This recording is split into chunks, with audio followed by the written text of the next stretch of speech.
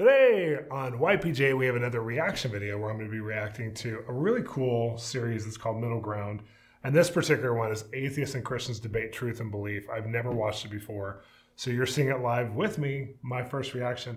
But I like the theme because there's usually a reason why people become atheists, and I'm going to see what happens here. So here we go. Atheists and Christians were asked to engage with each other about their beliefs. I have had my doubts on the existence of a higher power. Yeah, I think anytime I have gone through hardship, I've questioned not just what I believe. I question my life, I question my profession, I question my relationships. So I think, if you believe, whether it's Islam, Hindu, I think you have to doubt it. You can't just jump in there and be like, sign me up, I agree with everything, let's do this. That would be for you, but that's not for everybody that is a believer of any particular religion. Some people don't question anything. But in your view, by standing and saying, I don't think there's any higher power, do you ever face any doubt of thinking, maybe there is?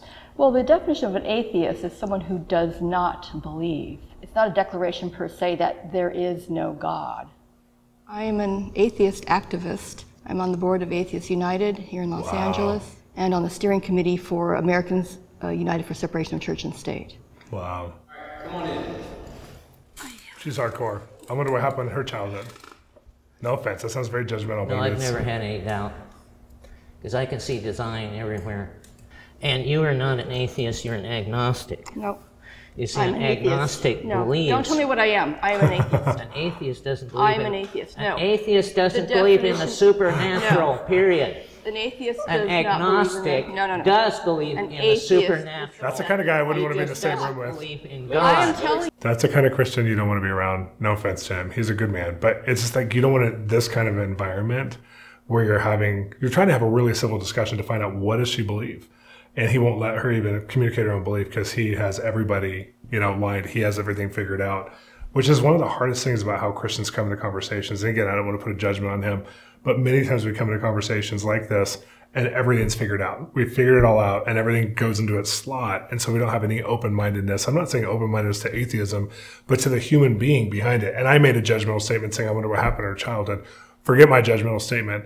But some things led her to believe what she believes or take on that lifestyle and even be on the board of an atheist group.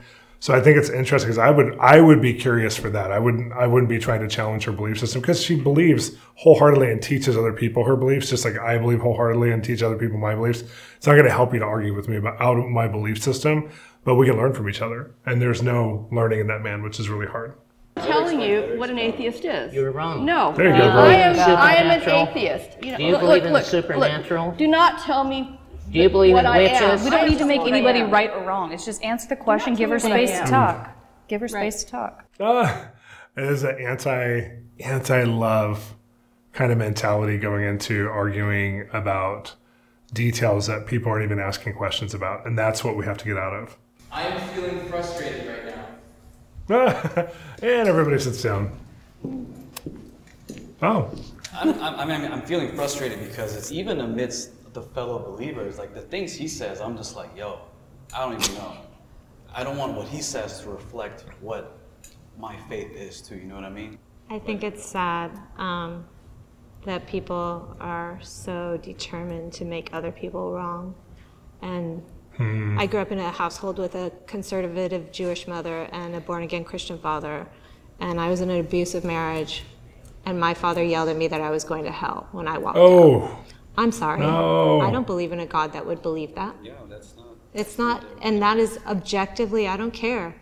That's crazy. These conversations, like, if we have people who are just trying to drive their point through and almost Exactly. converting it, it kind of shuts down conversation. Exactly. I want to know what you believe and why you don't. Wow, she just was very vulnerable about her belief system, where it came from. And that would be really painful. And a lot of parents have made that decision or that mistake where it's like their teenage daughter gets pregnant or something happens like this where they're getting out of marriage. And so it's one of the tenets of the faith and the parents don't know how to have their emotional response or I'm angry, I'm frustrated. So they put Christianity on it and say, God's going to judge you versus saying, I'm really hurt. I'm really frustrated. I've experienced that in our family a few times growing up in a few major ways where I've just watched it and went, is this what Christianity is? Like we add God to the conversation of our own pain and hurt. and add his judgment or put shame on something that he's not even like, it's not a reflection of who he is. And look at how that father, not knowing how to deal with, maybe not having emotional intelligence or spiritual intelligence to understand what he was feeling. And he puts the first response over her, which is now defined who God is to her, is, you know, you're going to hell because you're getting a divorce, out of an abusive relationship that he didn't understand. And so I think a lot of us as Christians, we failed to represent God because we're afraid to represent our own emotions, or we just react with our religious cards. We just put this religious card down this, and we don't allow our humanity sometimes to be expressed. I think, you know, if you're facing something with somebody towards you, we have a human response, and sometimes we want to spiritualize that or put God on it. Especially in the prophetic, people do it all the time where they say, God told me, before they've had time to really process, and then that turns into a division relationship or a complete breakage. So I think it was really interesting that she was vulnerable and shared. This is where this comes from for me, is that God can't be loving if this is who he is. And she's right. The way her father responded was wrong fundamentally from that one-liner that we heard. Everybody else, come on in. Again, we have the power to choose our response to things. So I choose not to feel hurt. I choose not to be misunderstood. I think there's safety in being heard and understood. You feel as if whatever it is that you want to be understood about matters. I'm getting married in the next 2 months, and I'm learning that just loving is not the same as understanding. And it takes energy and effort. That's so to good. Understand someone who's different. I think It's a great example. We're kind of, as a society, becoming lazy. So we're like, oh, you're different. I don't want to understand. I need people who are just saying. It's always been that way. It's always been. Time. Yeah, there was obviously no conclusions. It's interesting because I think that conversation, you have to have people who are open-minded enough to be able to talk about some things. And some of the questions that they asked, you know, were good questions. But I think even throwing some more questions in about, you know, how do you feel about the way you believe affecting people like who are opposite, like an atheist to a Christian or Christian to an atheist? How do you feel about your belief system, and how can you be more inclusive in connecting to someone who doesn't have the same belief system? Because I think that's our biggest issue, is that, I mean, Jesus or Paul, they connected to everybody, whether they were believers or not. I mean, Jesus hung out with people, and, you know, the one guy comes to him and says, I want to be your disciple. And it's like, cool, do it.